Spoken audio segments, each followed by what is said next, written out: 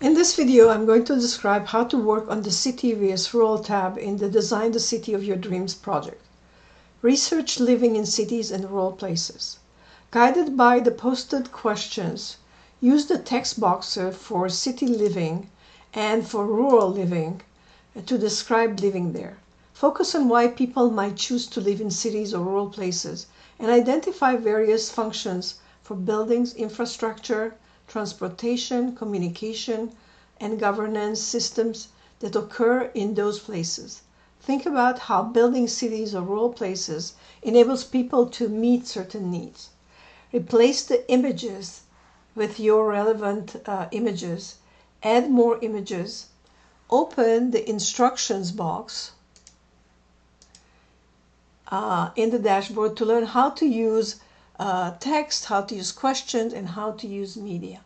Thank you, and I hope that this helped you understand how to work on the City vs Rural tab in the Design the City of Your Dreams.